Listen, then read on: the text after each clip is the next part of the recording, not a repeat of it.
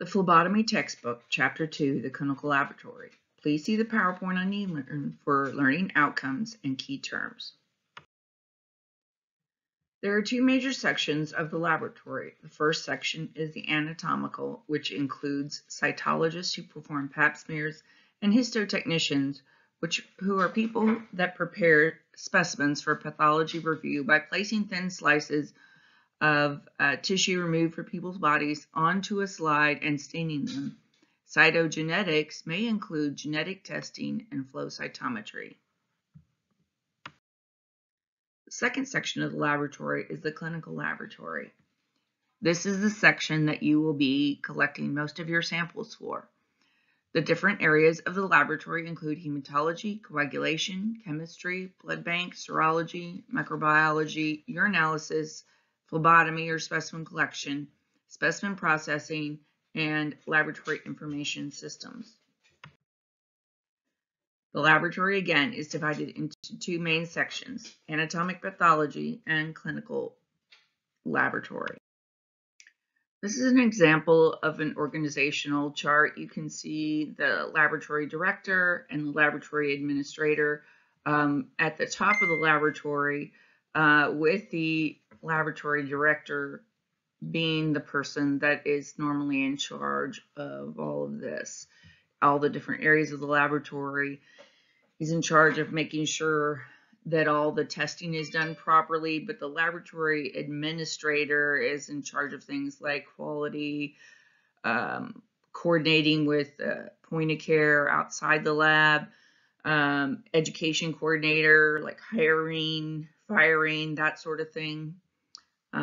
Whereas the lab director, who's a pathologist, is in charge of making sure that the science is done correctly.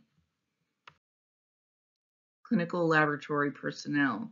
The laboratory director is usually an MD who has had a residency in pathology. Someone with a PhD can be a laboratory director, but this is not as common.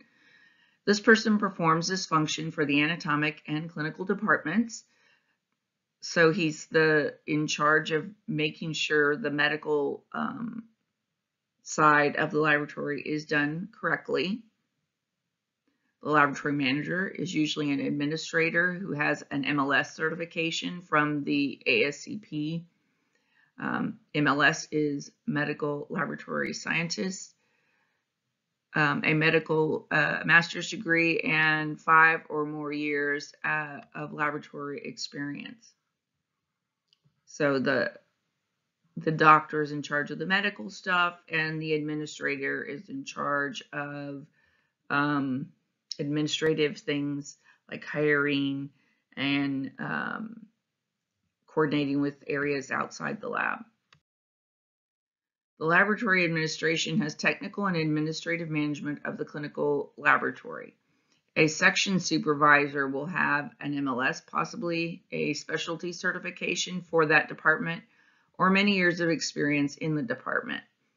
For example, I'm a specialist in blood banking, so in many cases, I was in charge of the transfusion medicine section or the blood donor center. The supervisors are accountable to the laboratory manager and are responsible for operational functions in their departments. Someone who is a medical laboratory scientist or MLS will have a Bachelor of Science degree and can perform laboratory testing requiring independent judgment with minimal supervision. A medical laboratory technician or MLT will have an associate degree and perform laboratory testing by protocols under the supervision of an MLS.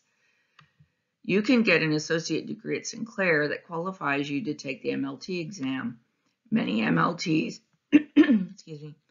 will take an online MLS program paid for by their employers to get their bachelor's degree. A medical laboratory assistant may have phlebotomy training or basic laboratory testing, such as someone who took the CLT program but did not take the MLT exam and pass it.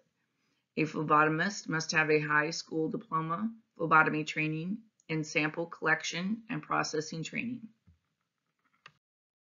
Some laboratories will have education coordinators for staff and students that rotate there. A point of care testing coordinator will monitor the testing that is done by nursing staff to ensure that the laboratory standards are met.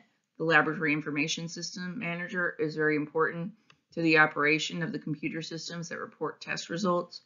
The quality management coordinator makes sure that the laboratory is in compliance with following regulations and standards that provide quality results for the patients. Hematology is a department that does testing that can detect conditions such as anemia and leukemia. Please see the StudyMate definitions to learn more about these terms.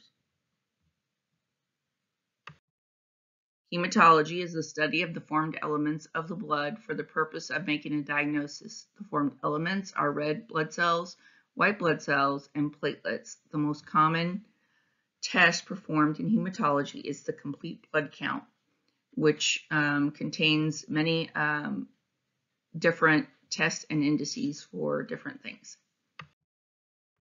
The specimen required in hematology is whole blood anticoagulated with EDTA. The tube is the purple or lavender stoppered tube.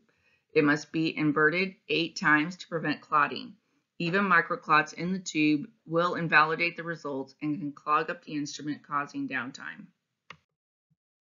Plasma is the liquid portion of an anticoagulated tube. There's no clot, as shown in the EDTA tube, the purple top one. Serum is a liquid portion of the clotted sample, as shown in the red top tube. The difference in the serum is that serum lacks fibrinogen, which has been used to form the clot. For a list of tests performed in hematology department, please see the PowerPoint in eLearn. The next department is coagulation, which may be its own department or it might be found in the same department as hematology. Coagulation evaluates the processes of hemostasis. The light blue sodium citrate is the anticoagulated tube that is used in this department. The tube must be full and inverted 3 to 5 times to prevent the sample from clotting.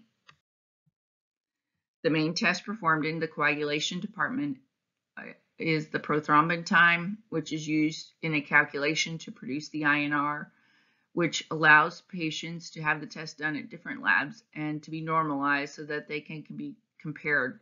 So if you had it done at a Kettering lab and then you did it at a Premier Health lab, you could still compare the INR.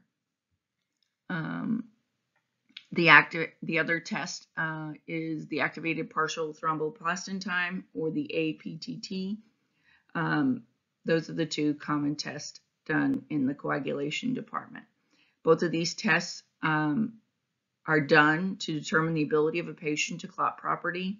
For a list of tests performed in the coagulation section, please see the PowerPoint in eLearn.